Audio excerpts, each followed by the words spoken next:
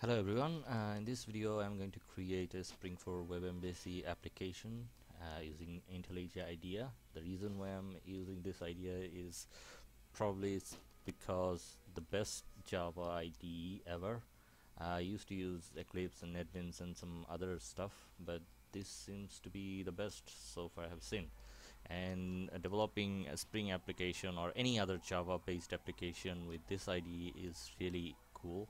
So let me just show you what I mean, and in the process I'll be showing how to create a Spring for WebMVC application.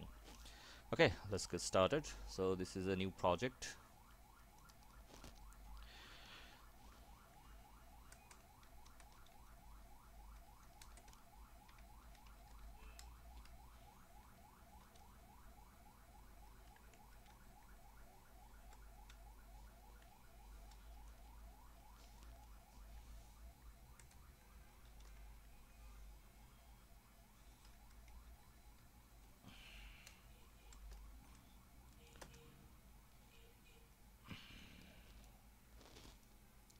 I'm going to resize it properly.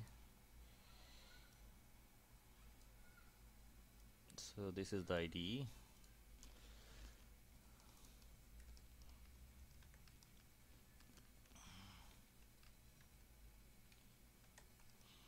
I need one dependency.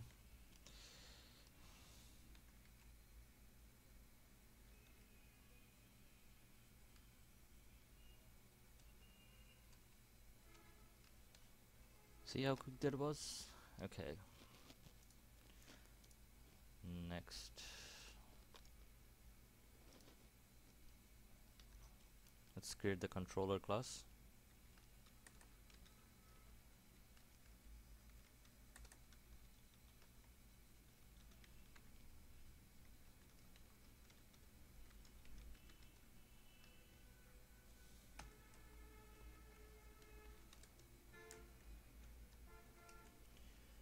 Controller.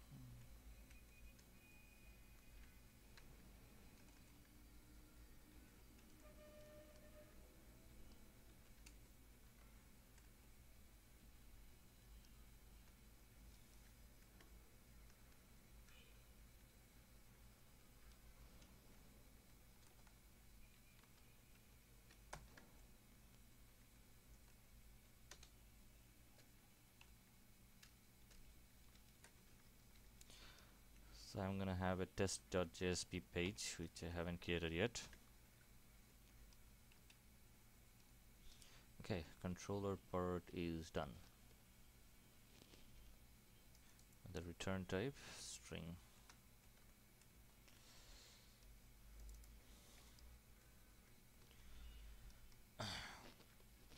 Next, let's do the web test part.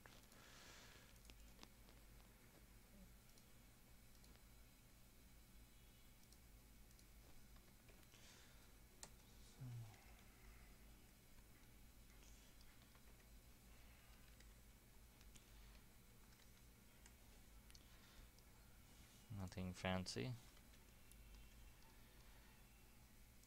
That's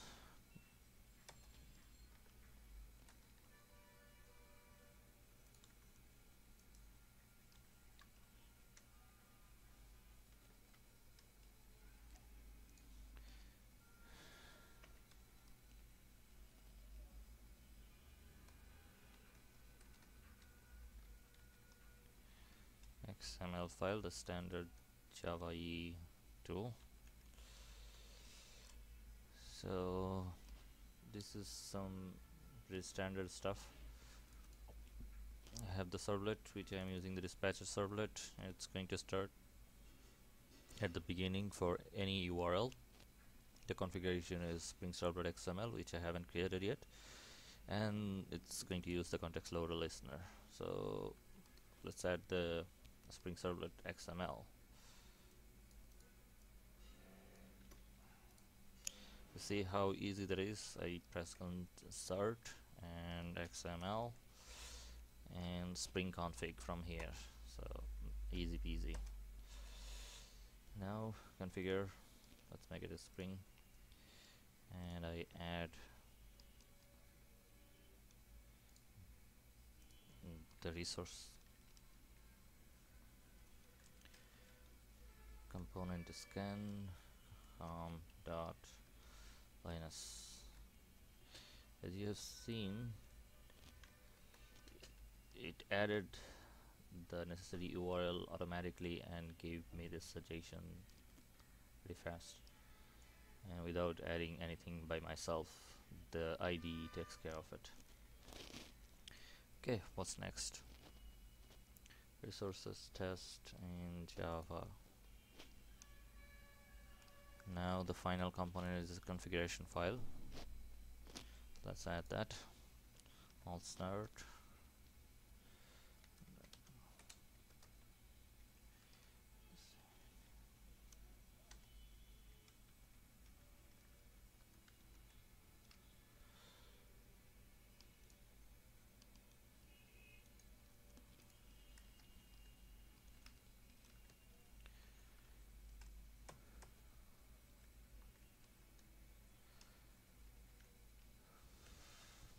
And extend the WebMVC.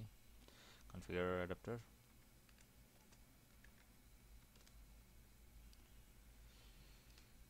Configure adapter. Okay. Set a bean for the resolver, internal resource resolver.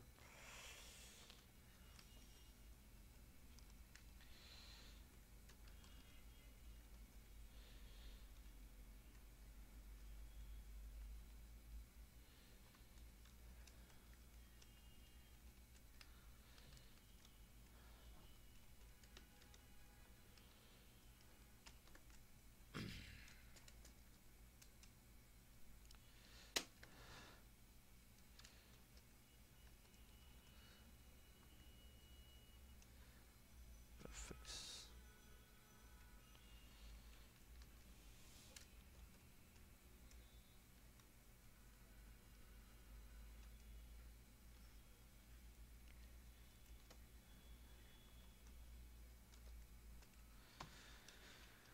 Configuration done. Last for the resource mapping.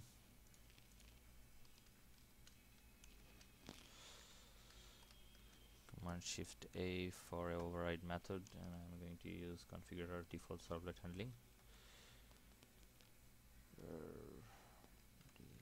Default servlet handling. Okay. And I'm going to use enable. Okay, that's it. So let's run it and see what happens. So first we have to configure the Tomcat for this project.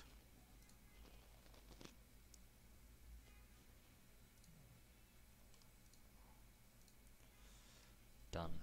Let's run it. Shift F9 to run it in the debug mode. Hopefully everything goes well.